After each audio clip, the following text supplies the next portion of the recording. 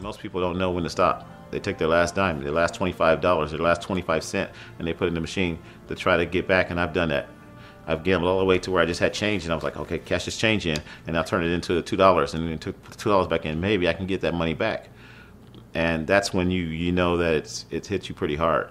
Or when you go and you borrow more money, you go to a payday loan place or something, or a pawn shop, and you go and you pawn your computer, and then you go get the money and you go right back to the casino. And like I said, I got to go to Plan B. Plan B was now, I've lost a total of $1,000, $1,040 I've lost. I'm not very happy with that. Not only have I lost the money, but I lost 2 computers. And now I'm getting ready to go lose my camera and my, not lose it, but get a loan on it. And one of these days I'm hoping that maybe I will hit it big. Maybe I will be able to win $15,000 or something like that, so that where I can just, you know, pay a lot of bills off and get back on track, you know. But right now, it's very difficult. So the time right now is 4:09 in the evening. So we've been out for a couple hours now. I got off of work at 1 o'clock. That's the Super Pawn facility right here, located in Las Vegas. It's one of them. A lot of people come in here and, you know, pawn their worldly goods and whatever. But I'm coming in here to see what I can do at the same time. My name is Tony McDew. I'm from California, 46 years old. I've been living out here for 7 years. I got involved with gambling, and it kind of took me down. The last 7 years, I spent probably about $35,000 or more. Now I know why people go out and kill themselves. Now I know why people go and do the things that they do. And I never experienced that until I started gambling, going through that process. I started recording myself, looking at the losses, looking at the wins, and a lot of losses. It's a visual recorder. I use it like a diary. So, you know, just recording myself was a way for me to look at myself and go, hey, you know what? You know, that was real stupid what I did. I would record myself going to pawn shops, to the casino, back to the pawn shops, supporting my habit. So now I just want to share my story with you, and this is my story.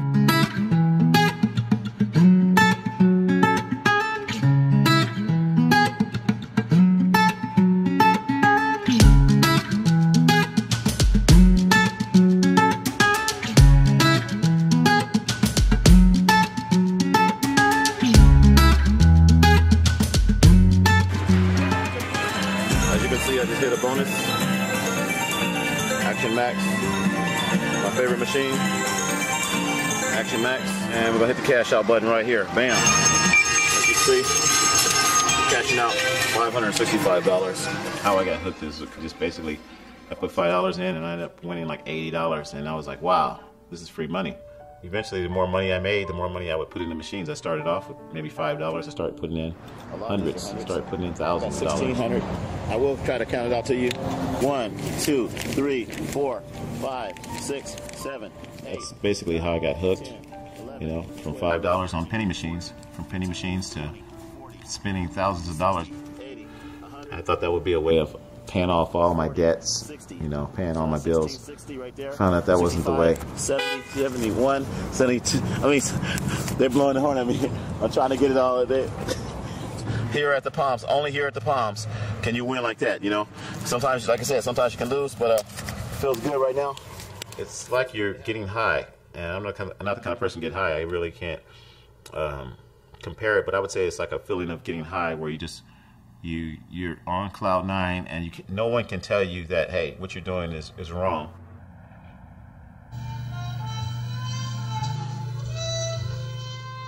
My sister brought me out here, and I was going through a divorce, so I was kind of down.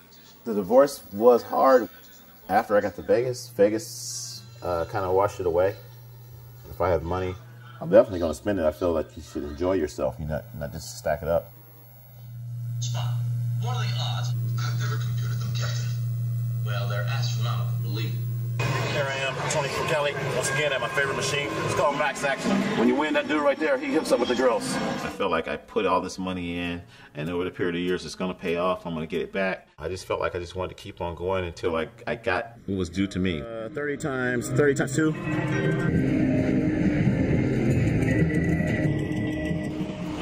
just got out the Palms. I've been in there for, I don't know, about 30 minutes, maybe a little longer. But I end up losing. Sometimes it happens, like I said. I end up losing my money. And I have $47.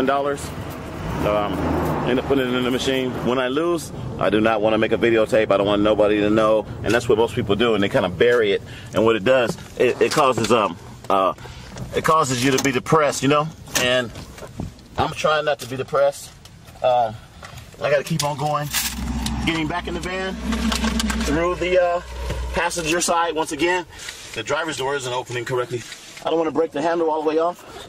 You know, sometimes it works and sometimes it doesn't. So I just decided, since I bought the van, not to even use that handle, not to even use the driver's side at all, except for getting out. So I'm in the van, boom. And all I needed was about 75 bucks because I needed to pay, you know, half of my electric bill or whatever. So it looks like I'll be picking up about another 200 bucks. I'm gonna take one of my computers in to Superpine. And that's one of the things I didn't want to have to do, but you know, when you don't have enough, you gotta do what you gotta do. You gotta compensate. There with the cinematography. You know, I consider the pawn shop my bank. It's a bank for people that didn't have very good credit. Between the payday loan and the pawn shop, those were my two major places because I didn't have credit. And those places offer me, you know, substantial amounts of money. There's my MIDI controller, and there's my other one. All right, we're back to make another transaction with you, sir. None of my merchandise is stolen or anything like that. It's my own merchandise, and everybody knows me. So they said, "Hey, you're a real good customer." They know I have put thousands of dollars in this organization, and when you need a loan, this is what you do. I got 200 bucks, bam.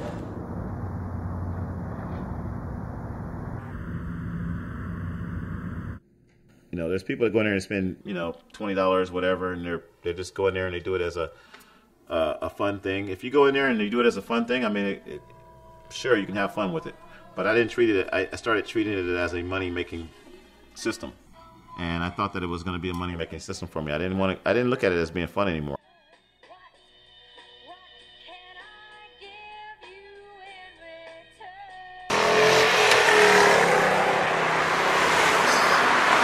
I'm having a good day. The bus stop. It's all about enjoying life, and beautiful day today, ain't it? Vegas sucks. Huh? Vegas sucks? If you live here, it sucks. Can I interview you? Go for it. Tell me a little bit about it. The city doesn't want to pay enough to survive in here. You barely make check by check. Try not to gamble too much if you live here because you're going to be broke. You gotta have a lot of willpower to even survive in this damn city. What's your name, man? It's Paul from Ohio. Tony. Nice to meet you, man. I'm from Sacramento. Toledo, Ohio. Okay. So basically you're saying it can suck you dry if you don't manage your money. If you don't manage your money. Exactly. That's the whole thing. That's what I'm you get addicted to that freaking gambling bug, which is exactly true. That's all I gotta say. All right. Thanks a lot. Vegas, come have fun, but don't try to live here.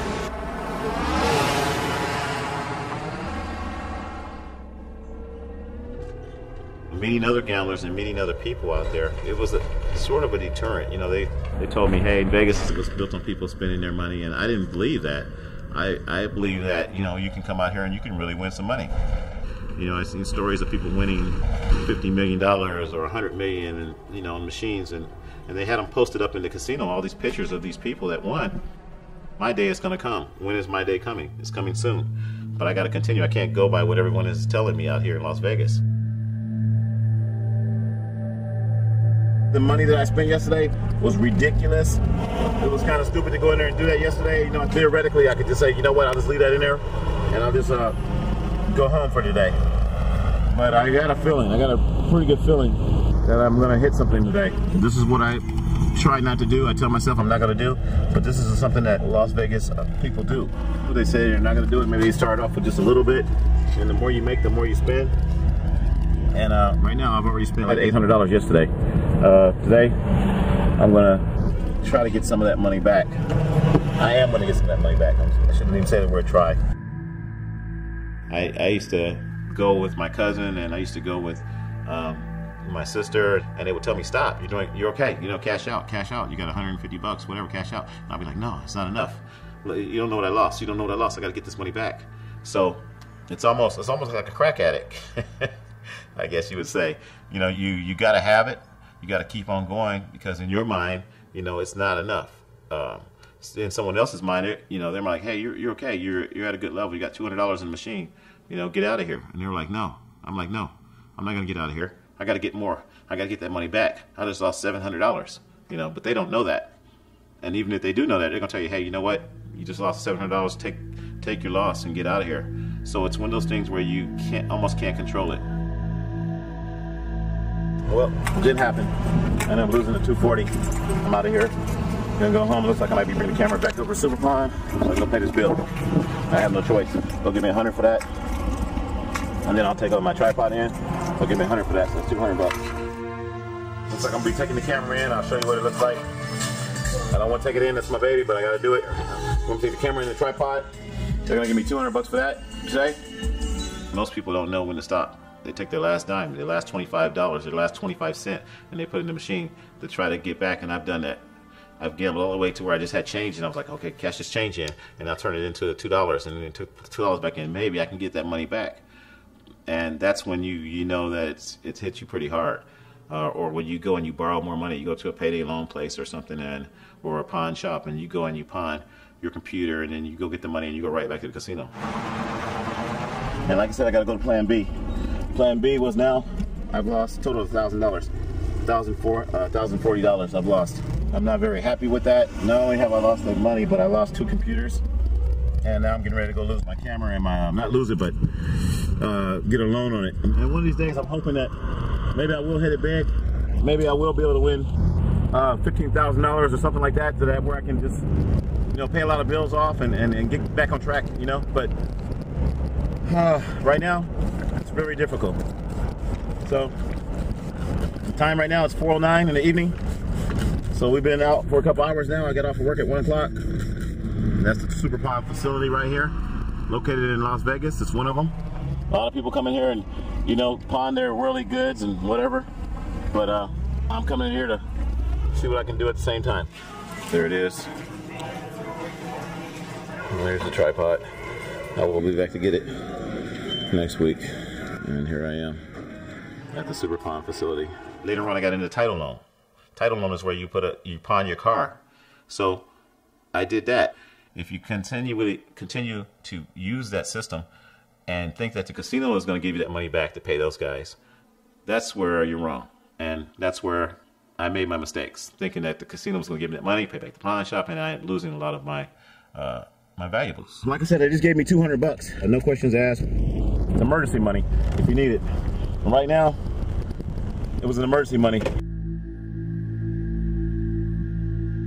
Right now, I'm gonna head back to the Palms. I don't want to really head back to the Palms. I'm starting to hate the Palms more and more. I'm actually embarrassed most of the time when I don't hit anything, when I lose my money, like I lost the money today. I lost money yesterday. I'm very embarrassed. Spraying this water on my face right now, this is very embarrassing. But hey, I don't have air conditioning. But once again, I've got Tony from Cali's Astrovan air conditioning. That's what I wrote on the bottom. Tony from Cali's Astrovan air conditioning. So without this bottle of water right now, I don't know if I would be able to, I would probably pass out. I had coworkers and friends to tell me to don't go, and I would go back and I'd spend the money and I would lose it. And then I'd go back to work, and then the coworker say, did you go? And I would just feel lower and lower and lower and lower because I didn't want to tell them. And a lot of times I would lie to them and tell them, no, I didn't go. And I really did go. So it was a moment to where you start lying to people, you start covering up your mistakes because you don't want people to look at you a certain way. Tomorrow I might have $2 in my pocket, I might have 50 cents, and I'm just surviving. I'm just, you know, still trying to survive like everybody else. Sometimes I do stupid stuff, stupid things. Sometimes I do things that are kind of cool. But it's life, you know. I'm not gonna go out and kill myself and hang myself, although I've thought of that because of some of the things I've done. You know, you want to beat yourself up, you want to crucify yourself, but you know, you can't do that. So here we are at the Palms once again. This is the second time arriving here. I arrived here with $240 earlier. I spent the $240. We're gonna come back over here, basically try to find a parking spot and get back into our same routine, except for losing.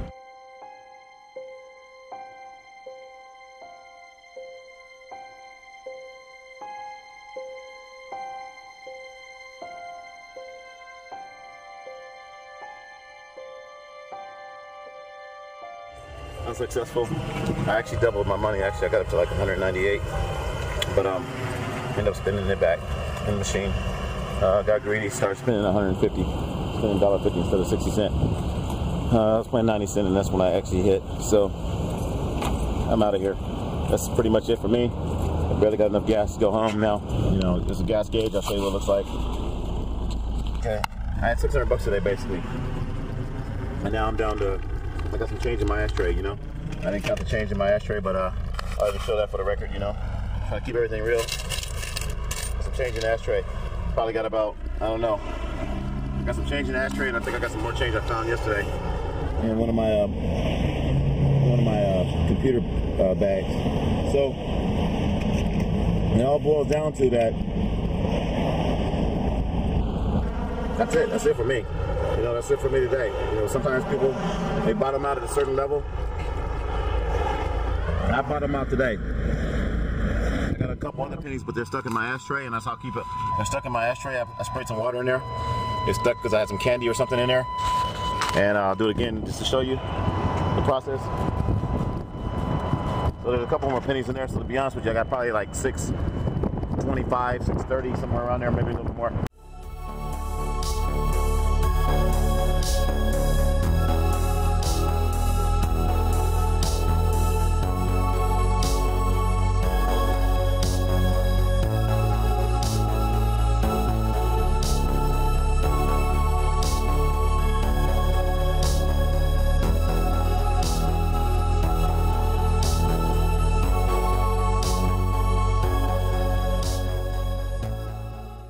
If you go to the casino, you get your paycheck.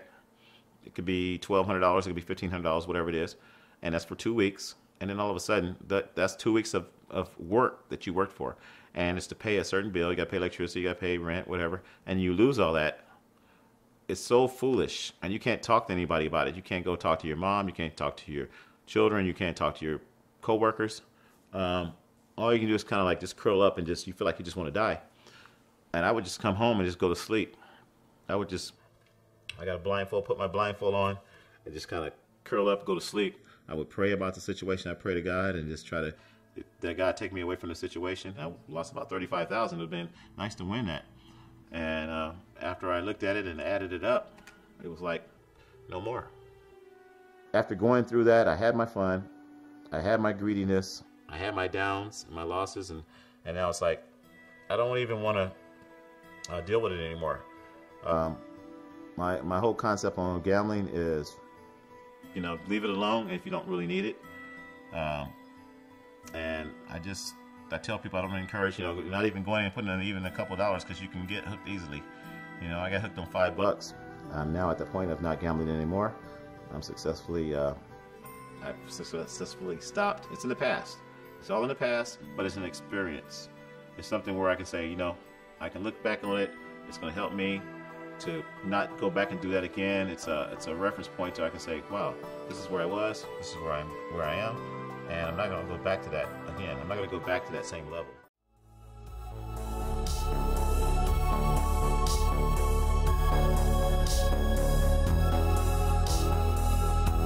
I'm Tony McDew, and I'm homeless in America.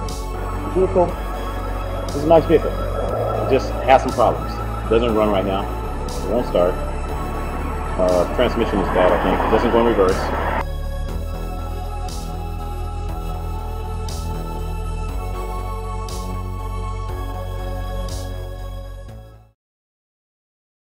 I've been homeless for about 3 years, and you know, I'm not ashamed of it. I was, you know, I guess we all have some type of I guess I am ashamed sometimes, you know, but I'm not. You know, things happen. I lost my job, you know, almost 3 years ago, 2015. I think it was November 2nd, 2015. I happen to remember that. Yeah, I lost my job, so I pretty much lost a lot with that. You know, I lost my house, I lost my van, I had a car, I lost the car, I had storages, I lost my storages, and I got some of my belongings. I'm 54 years old, so I've been around for a long time. I've been married, divorced, you know, the whole 9 yards. Hey everybody, your boy Tony McDew. I'm back. I just want to say, hey, about ready to start my night here. I'm out here in the courtyard of UNLV. Just to show you what's going on. Got tables in the background. You can see there's absolutely no one here. Okay, no one is here. They just shut down. They shut down at 11 o'clock. I'm on Wi-Fi right now. I'm using their Wi-Fi, but their Wi-Fi will be good only until midnight. So that's okay. I got plenty of movies to watch, all that kind of stuff. Believe me, I got hard drives. I got like 8 terabytes with me right now. So I'll be watching stuff and whatever, chilling. I got the broadcaster parked over there, right behind that pillar right there. So I got it kind of facing in. That way the wind doesn't hit me that much, because it's gonna get windy. It's definitely gonna get windy tonight. So this is a camp out. You know, I never went camping when I was a kid. I never went camping, hanging out. I never slept in tents and things like that. So this is like my adventures, okay? This is Tony from Cali's adventures. And I'm just kind of, this is like camping out. Most guys go out to, they go out to Mount Charleston and they camp out and they put up a tent and light a fire and all that kind of stuff. So this is my way of camping out, okay? This is probably the extent of that. I'm not trying to sleep on the ground. I'm not trying to be walking around and begging people for food and all that kind of stuff with signs and all that kind of stuff. I just, you know, I just do my thing. I broadcast. So once again, I'm here and we're gonna do a quick food review here. So you guys just bear with my cinematography here for a minute. What I'm eating, we're gonna kind of show this a little bit without me spilling it, hopefully, is ravioli. When I talk to other people and I see that a lot of things that other people are going through, you know, it just makes me more thankful, you know. I'm sitting here eating ravioli, boom, bam. Thank you for this meal that I'm eating right now. Thank you for me being able to, my eyesight. Thank you for me being able to talk.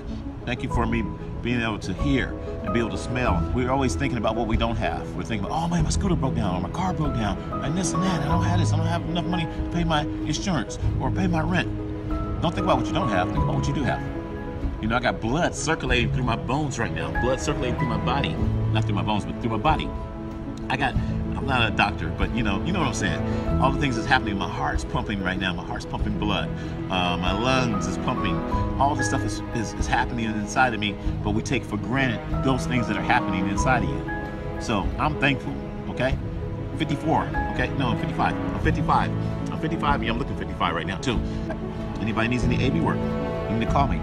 You know, 500-4463. That's my number, 702-500-4463. I can do a lot of AV work. And like I said, for the people just tuning in, and they don't know what I do, computer animation, 3-dimensional holographic, digital, video, broadcast, special effects engineer, / senior audio visual telecommunications specialist, / broadcaster, not broadcaster, broadcaster, not broadcaster, broadcaster, not broadcaster, of my reality show, born in 1963, all in HD, and my name of my channel is HPTV, channel 63.